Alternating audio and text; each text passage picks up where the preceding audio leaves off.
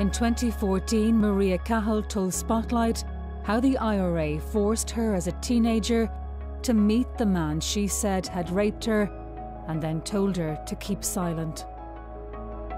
My mum came up and asked me outright, "What's wrong, Máiría? Has anybody touched you?" And I had been told by the IRA that I wasn't allowed to tell anybody. I couldn't even go to my own parents and say, "This is what's happened." Keep it quiet there, folks.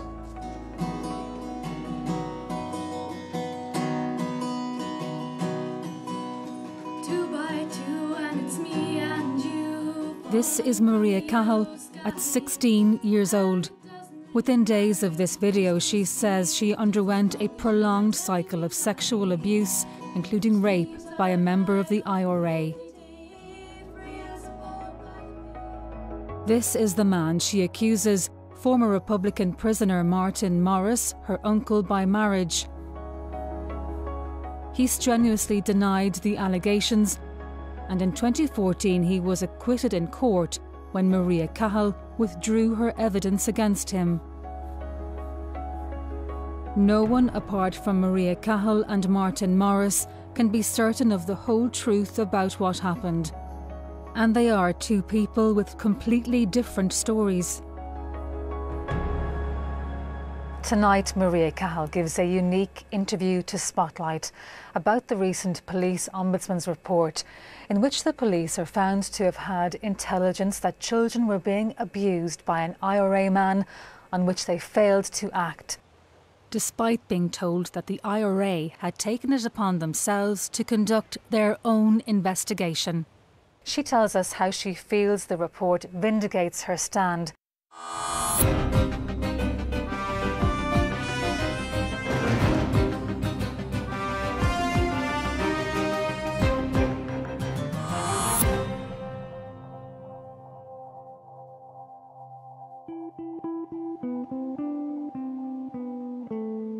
In 2010, Máiría Cahill walked into a PSNI station to make a statement about allegations of sexual abuse against an IRA man.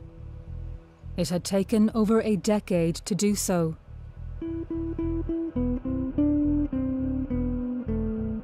August 1997. Máiría Cahill, then 16 years old, says she had fallen asleep at her uncle's home in Ballymurphy in West Belfast. I don't even remember going to sleep on the settee, but I certainly remember waking up and immediately knew something wasn't right. Someone had their hands down my trousers trying to get the trousers off, and it clicked. You know, Marty Morris is here. He had a distinct smell of a mixture of roll-up cigarettes and links. I knew him by his breathing. And the only thing that I remember then at that point is the thoughts, you know, please let this stop. What am I going to do? Once the first rape happened, you feel like a piece of dirt, you don't feel like you're worth anything. Essentially at 16, I was still a kid, and like that was it. The whole point of childhood was just completely erased, and you then become something that belongs to him, not you. I don't even think you become human anymore.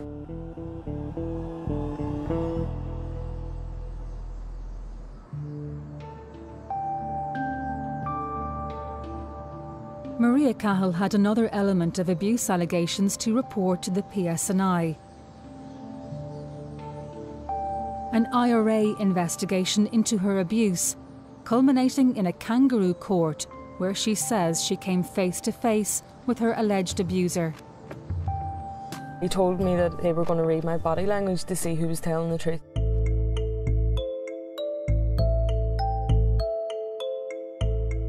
Máiría's consistent account of how she says the IRA treated her over months of their investigation is all the more shocking given her family background. Her great-uncle was Joe Cahill, sentenced to hang in the 1940s for the murder of a policeman. He was pardoned and became one of the founders of the Provisional IRA. He later became the IRA's Chief of Staff. Round about the middle of 1970, and I saw that as the opportune time to strike at the Brits. But to Máiría Cahill, he was just Uncle Joe. What kind of relationship did you have with him? Really good, actually. We got on very well. It was like a grandfather-granddaughter relationship. So for Máiría, part of a Republican family, speaking to the PSNI in 2010 had an extra element of difficulty, but she was prepared to put her faith in the police and the Public Prosecution Service. Ultimately, she was failed by both.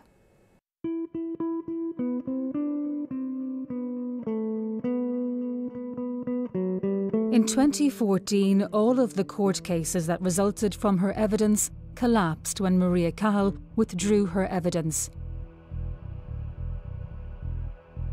She did so because she believed the authorities' decision to split the abuse and the IRA kangaroo court into separate cases had fatally weakened them both.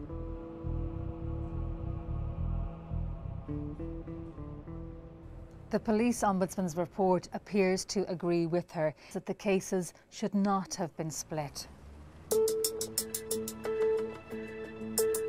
But long before what Máiría sees as vindication of her decision in this report, she had decided to collapse the cases and speak out publicly. She told Spotlight about how the IRA dealt with her allegations of abuse, but also what she said were serious failings by those who were supposed to help her. After 4 years of sitting in the process, Jennifer, I believed that the PPS and the police had seriously lost the case before they had even went into the courtroom. It's taken 4 years for Máiría Cahill to learn the details of how the police failed her.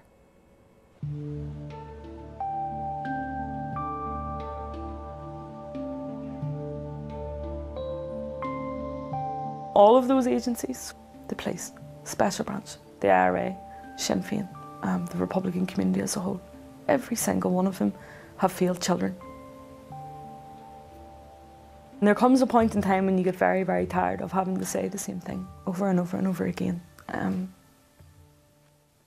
And when your confidence gets completely knocked in every organisation as a result. But what was the alternative? Because had I stopped talking about it, we never would have come to this point where this Ombudsman report lays out very clearly exactly what happened. In 2015, the Public Prosecution Service apologised after a review by Sir Keir Starmer into 3 cases linked to the alleged rape of Máiría Cahill.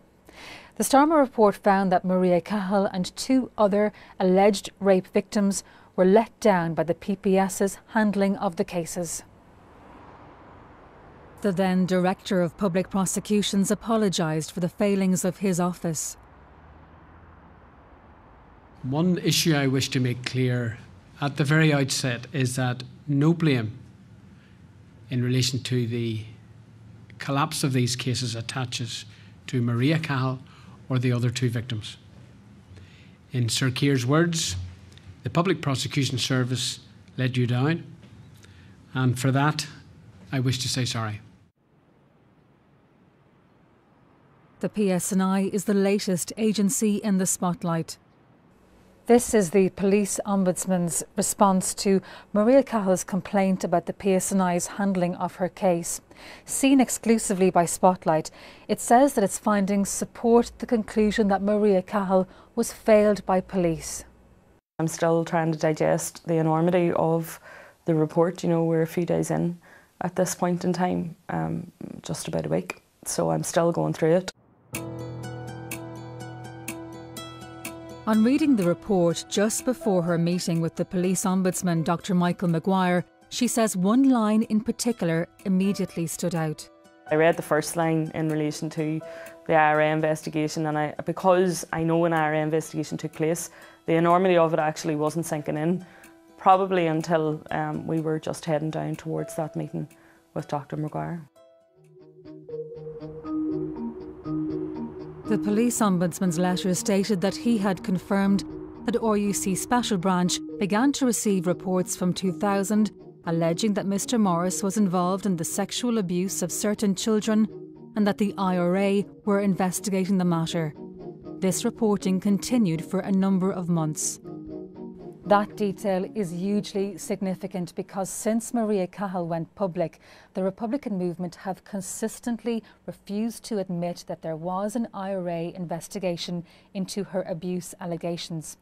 And at the time she says it was taking place, here it states that RUC Special Branch also began to receive reports from 2000 alleging Mr Morris was involved in the sexual abuse of certain children and that the IRA were investigating the matter. And what's more, the reporting continued for a number of months. I mean, even reading that line in itself, it's hard to describe what the reaction was to that, only because it's my life and I know that it happened. A big question arising from this is, what did the police do in the year 2000 with reports suggesting that an IRA man in West Belfast was abusing certain children? The Ombudsman's letter also states that none of the information in relation to Mr Morris was shared outside of RUC Special Branch, and the Police Ombudsman has found no evidence of any police action taken as a result of this information. The enormity of finding out that agencies had that in the year 2000 and could have potentially stopped trauma being caused to me and other children as a result is something which I don't actually think has sunk in yet. I think it's horrendous to think that that could happen to anybody. And the people who are supposed to be in a position in relation to policing or any agency which is supposed to protect children from being abused. The report goes on to say that the Police Ombudsman has been unable to identify a specific police officer to hold accountable for the failure of police to respond to this intelligence. But it wasn't the only strand of intelligence that a police unit received about Martin Morris.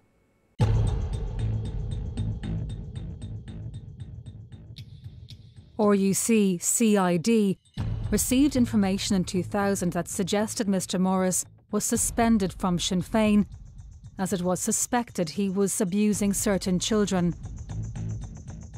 This information was placed on police systems and shared with specific police officers. The Police Ombudsman also established that Mr Morris was not on the National Criminal Intelligence System and/or the Police National Database as a result of the information received in 2000 connecting him with the alleged sexual abuse of children. There's no way of even quantifying the hurt that has been caused, and the hurt that has been caused even by seeing that line in it, that people did absolutely nothing in relation to it. And worse still, it meant that when Martin Morris left Belfast or was put out of Belfast or whatever happened to him, those agencies knew that information from the year 2000 and did nothing with it. You know, he wasn't entered onto the policing database, he wasn't entered onto the National Intelligence Database, and that meant then that if there was ever a reason for anybody to search those databases in the intervening period, that this information in relation to the sexual abuse of children did not come up.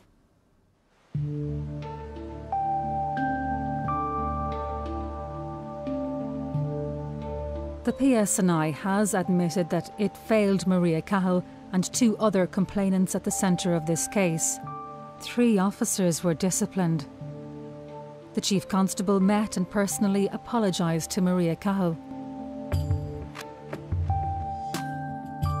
In his statement, George Hamilton said he fully accepts the Ombudsman's report and said that the Ombudsman had noted that the previous intelligence failures would not occur today. But this report, which is focused on the police, actually raises more questions for another organisation, one that Máiría Cahill says has yet to take full responsibility for its actions, the Republican movement and specifically Sinn Féin.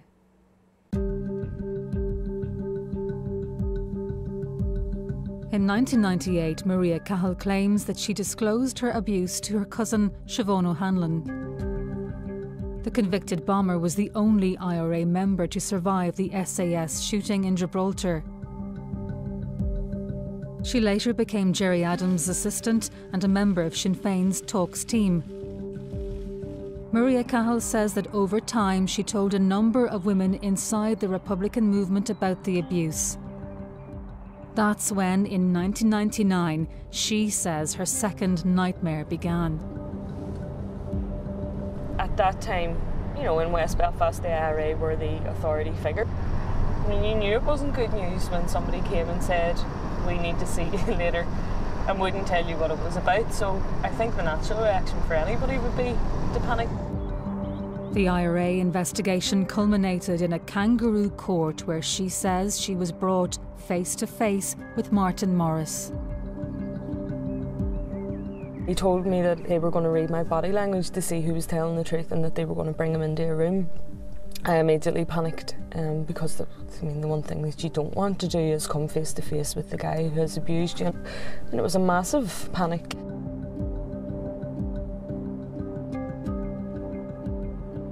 I heard the door going, I heard the footsteps coming up into the room, and they then basically allowed Morris for a number of hours to tear strips off me.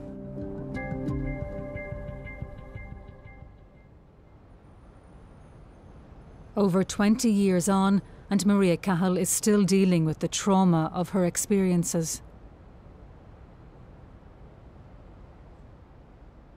I was hospitalised in 2005 because I couldn't cope with what had happened to me in the years 97, 98, 99, 2000. There were times when I absolutely didn't want to be on this planet because I couldn't cope with the trauma that was visited upon me. There were other times when I did make suicide attempts and was hospitalised again. And even from the point after when the court cases collapsed, it was a horrible, horrible thing to have to deal with. Then I went into the public domain and that was equally as horrible, let me tell you. And there were times in the intervening period between 2014 and now where I felt that I couldn't go on with it. Now see if I had succeeded in doing that, that's somebody's life that we're talking about. It's my life. If you don't want to talk about this, it's okay. But I know from conversations that we've had that you've always felt guilty, even though it wasn't your fault, for anything that happened other children in connection to this issue. In my head, I thought that because I didn't know an awful lot about abuse, I knew nothing about it other than what was happening, that I thought that if this abuser was doing this to me, at least he wasn't doing it to other people. And then the IRA came in and had their investigation into it, and the guilt was swimming with me because even though I had told people in 97 and 98, there came a point in time when that abuse stopped happening to me. In July 2000 then, when Siobhan O'Hanlon came actually to get me from the radio station and came up the stairs, to tell me that another child had been abused. It was like somebody beating me around the head with a baseball bat, to be quite honest. And I went and spoke to the child at the time.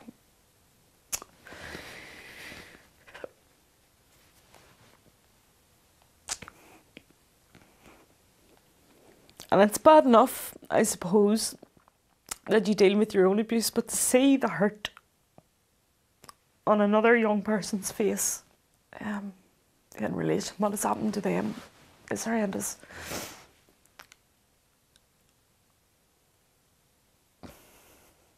So I kind of still probably will always have this thing that if I had told someone different, if I hadn't gone to Siobhan O'Hanlon or those other Sinn Féin women, if I had gone to someone else who maybe had some modicum of responsibility about them,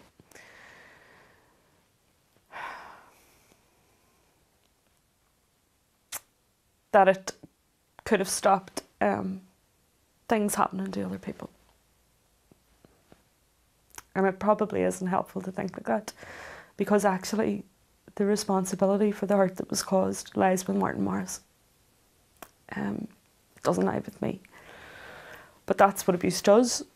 You blame yourself for it, and I think I probably will always have a part of myself that will blame myself for it, not only in relation to me, but in relation to other people. In terms of blame, when the court case collapsed, I know that you were blamed, and you've consistently been blamed for the collapse of that court case. And the Sir Keir Starmer report and this letter shows quite clearly that, Máiría, it wasn't your fault. No, it wasn't. And it's very clear, I mean, 2 independent reports are there which detail from start to finish the failings in the case. The failure for the collapse of the cases rests with the agencies, and it doesn't rest with me, and it doesn't rest with the other 2 victims. And it also might have been helpful if people actually had have come in and given every scrap of detail that they had and information in relation to Martin Morris. Because it would have taken the burden of responsibility off the victims, of the people who actually were abused, to have to try and prove every single thing that had happened to them. Other adults had information in relation to this. There were people who didn't come forward and give statements. There were people who didn't allow themselves to be questioned by the police. And there are people who are still, at this day, will not admit the level of detail that they knew in relation to it. As part of the original Spotlight investigation in 2014, we specifically asked Sinn Féin, was Martin Morris a member of the party between 1998 and 2000? The party responded by way of a statement to a series of questions, but we did not receive an answer to that question. And that's the key question that Máiría, as she sees it, wants Sinn Féin to be open about. And the question is even more significant because of this information from the Ombudsman's report. RUC CID received information in 2000 that suggested Mr Morris was suspended from Sinn Féin as it was suspected that he was abusing certain children. What was your reaction when you read this in the letter? I was very angry, and I don't think it took me maybe a day or 2 to get my head around that. It's one line, out of a 65-page report, but it's a very important line for me, certainly. One, it provides independent information from mine that this man was connected with Sinn Féin, never mind the IRA. 2, that when I went public in 2014, Sinn Féin screamed from the rooftops, "We have not been involved in a cover-up of abuse." That line in the Ombudsman's report, Máiría Cahill says, supports her position that she is telling the truth. And as she sees it, the information casts doubts on Sinn Féin's consistent denials that they shielded a man accused of child sex abuse. They weren't completely open with the Irish public. They allowed a child abuser or a suspected child abuser to remain within. Sinn Féin came out fighting on the issue, and they withheld information from the general public. As part of tonight's programme, Spotlight again asked Sinn Féin if Martin Morris was a party member. We also asked Sinn Féin if he was suspended from the party in 2000. We were waiting to hear back from the party when its president made this statement in Dublin earlier today. The issue around Martin Morris, I have asked, and I'm advised there's no evidence or no record of him being a member of Sinn Féin. He was, of course, a former prisoner. He was a person who was very active on the ground, so I can't discount that he may have been a member. Our record keeping was not as it is now 20 years ago, and there's no record of any suspension of him.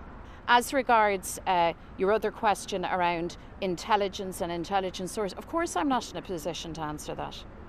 I'm not a spook, I'm not a spy, I'm not a police officer, I'm the leader of a political party, and I have a responsibility, of course, to ensure that our processes and procedures are as they must be. That's my responsibility. I will carry that responsibility, but I'm not going to answer for policing failures, which, bear in mind, is what the report was all about. Máiría Cahill told Spotlight that today's remarks by Mary Lou MacDonald were cynically timed ahead of tonight's programme. I'm mindful that being articulate does not make it any easier to talk about difficult times in your life.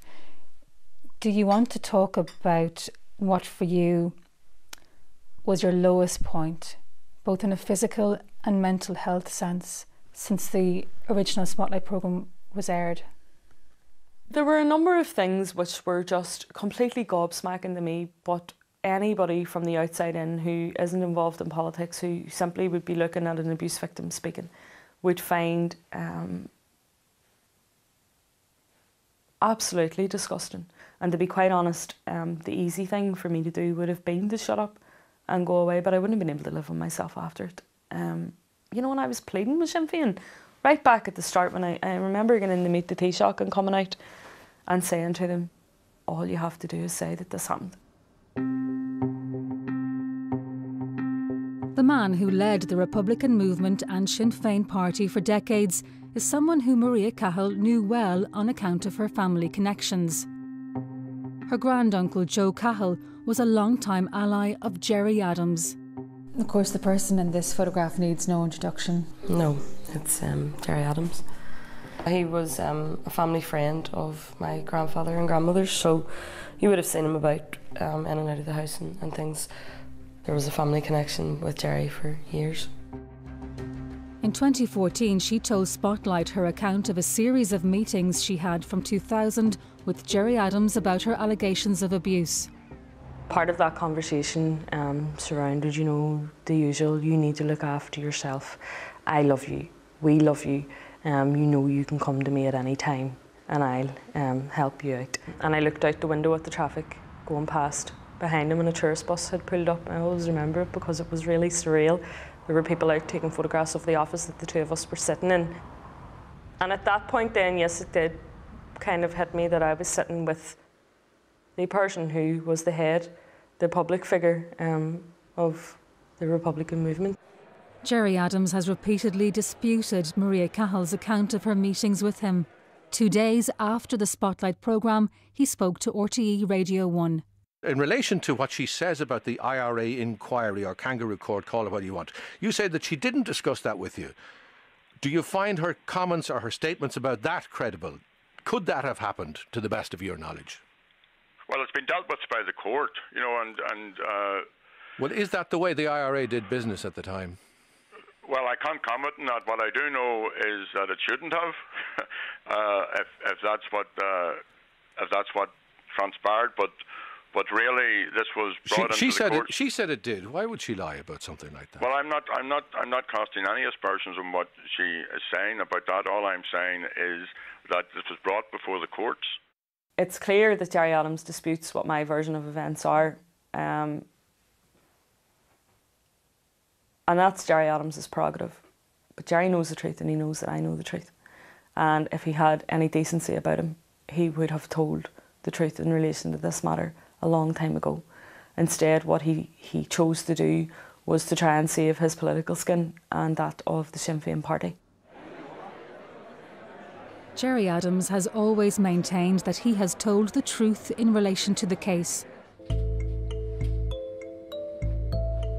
3 days after his RTE radio interview, in which he said he could not comment on how the IRA handled allegations of sex abuse, Gerry Adams acknowledged in this personal blog post that the IRA did take action in response to allegations of abuse.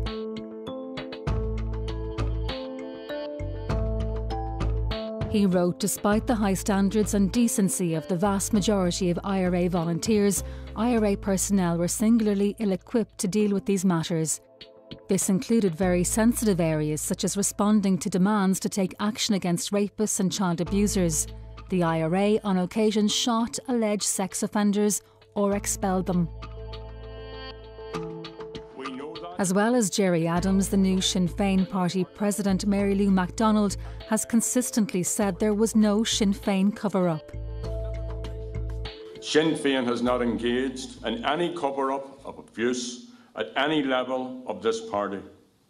This accusation is a vile slur on the thousands of decent, upstanding Republican people right across this island. There is no cover-up, I've said this 100,000 times, by Sinn Féin or anybody else on any of these issues. She has stated that Sinn Féin is withholding information and cooperation with the police. That is absolutely untrue. Those allegations are absolutely why would untrue. Máiría Cahill make up these stories? Listen, I don't know, and neither do you. And you're asking me, do I believe Máiría? Do you believe Máiría? Who believes Máiría? At the end of the day, I'm not sure that that's terribly helpful. All of those statements cast doubts over my credibility, to say that, oh, we believe that she was abused, but see everything else that she's saying, you know, there's something dodgy about that. Actually, there wasn't. And both the Keir Starmer report and the Ombudsman report are both independent, you know, pieces of evidence that actually add weight to what happened to me and what I was saying happened to me. Can you explain why, as you see it, Gerry Adams' words have caused you so much hurt, given that he's not the man that you made allegations of abuse about? I don't like it when people have access to information, probably more so than what I did at the time, and had a responsibility to do the right thing and then don't do it. And Gerry Adams was acutely aware of the hurt and distress that I was going through as a young woman when I spoke to him. And he will also know that my account is correct. Máiría Cahill was briefly a member of the dissident group Republican Network for Unity, which she says she regrets. In recent years, she was a Labour Party senator in the Republic and is now a councillor for the SDLP. Although she has never sought to hide this information, her political affiliations have led to accusations that she has an agenda against Sinn Féin. Do you have a vendetta against Sinn Féin? No, and you know, I've been asked this question on a number of occasions in relation to, you know, are you trying to attack Sinn Féin or do you have a political agenda against them? That's victim blaming, Jennifer. The assertion that I'm somehow not supposed to criticise the Sinn Féin party, who did nothing with a child abuser for 3 years, just in case someone accuses you then of having a political agenda, is absolutely disgusting. In the last few days, Mary Lou MacDonald has said she's sorry Sinn Féin did not have the proper mandatory reporting procedures in place in the case of Máiría Cahill. Tonight, Sinn Féin issued a statement to Spotlight. Unusually, it was issued through a solicitor. It said it completely refuted any allegation of a cover-up and said it would take all steps necessary to protect the party's reputation in the event of it being attacked. The statement concluded, "We would like again to reiterate Mary Lou MacDonald's unreserved apology to Máiría Cahill." But as Máiría Cahill sees it, what are they actually sorry for?